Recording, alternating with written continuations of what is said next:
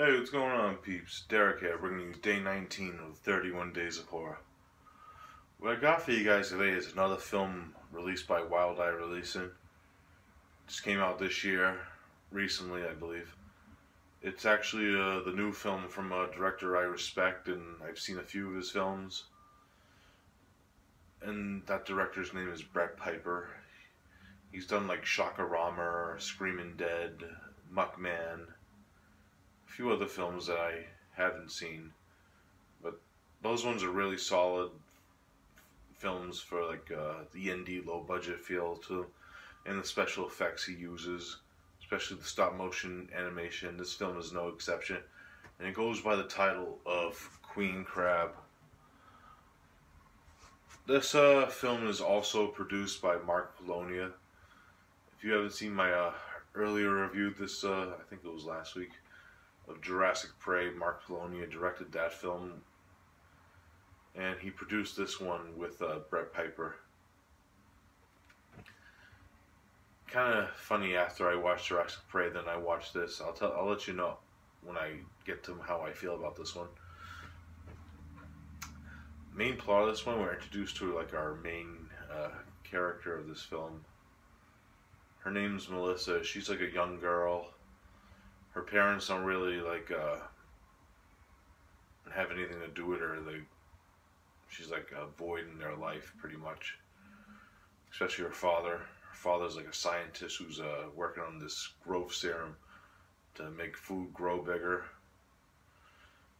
So Melissa's lonely, and she has really no friends when she's young. So she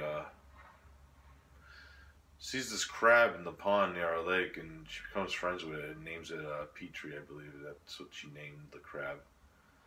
It's very cool seeing it because the crab's like a mixture of like I think a real crab or a model crab with stop motion, and the stop motion is really solid for like this little like crab.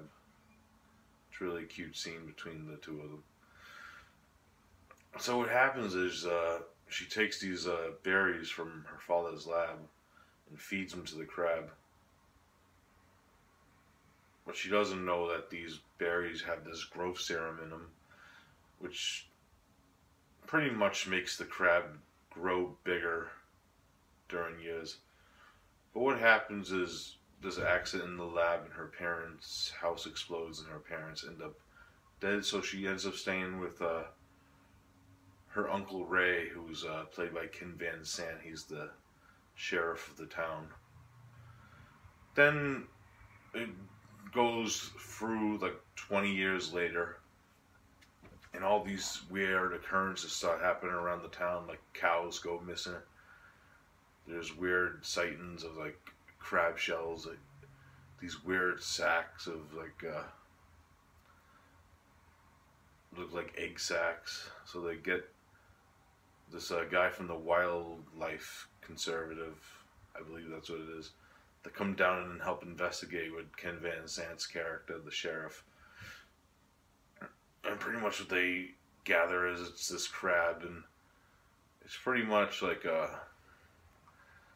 not really like doing any harm in its own mind. It's like an animal, but it's causing havoc, and it started killing people. And it's pretty much them trying to stop this crab from destroying and figuring out a way to stop it. It's the main plot of the film. Now my thoughts on this one. Stop motion animation is amazing in this film. The crab is like really well done. Brett Piper did a good job with the stop motion animation of this crab. And its little ones also is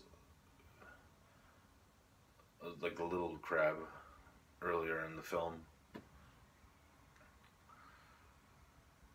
And I wish there was a little more action in this though, because it is a slow build-up. But Brett Piper, this is more of a homage to like the early like Ray Harryhausen, Will Also Bryan films of the 50s and 60s. Like the Black Scorpion, or let's say like what's that one Ray Harryhausen did? It Came from Beneath the Sea. It's in the vein of those films. which is kind of cool because I actually did reviews on a few Ray Harryhausen ones that I revisited earlier in this month. And this is a really like good homage to those films, like all the effects, like the planes and stuff, and what they used back then. Brett Piper did a really good job with that. It does have a slow build up to it though, so it might not be for everyone. Now let's get into the negative about the film.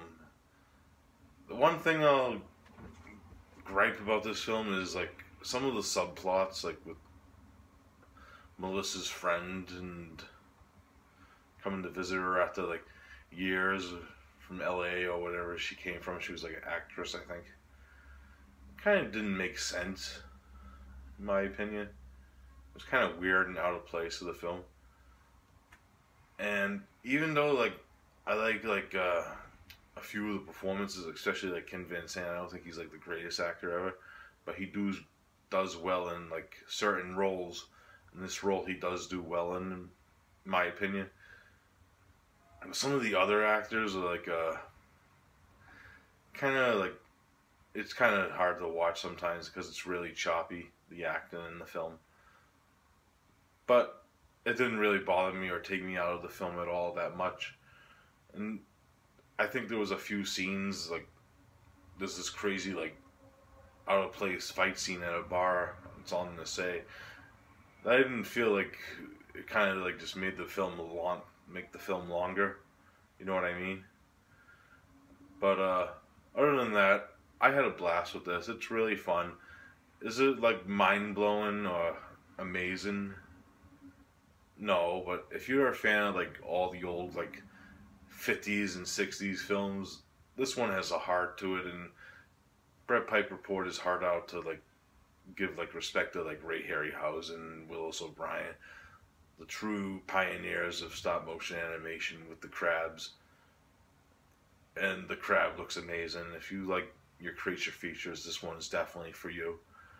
I do recommend this, so I'm going to give this a solid rating of 6.5 out of 10. That's how much I had fun with this film. It's not a great film by any means, but it's a fun one and it has heart. So I do recommend Queen Crab. Check it out. It has actually an in-depth like making of, which is actually pretty funny, because the first like making of is like making like they were gonna use models with like Mark Polonius is like Brett wanted to use a real crab, and it's kind of funny because they make it sound like they were using a real crab the whole time. But it's really funny. It has an in-depth commentary with Brett Piper and Mark Polonius. Really fun stuff.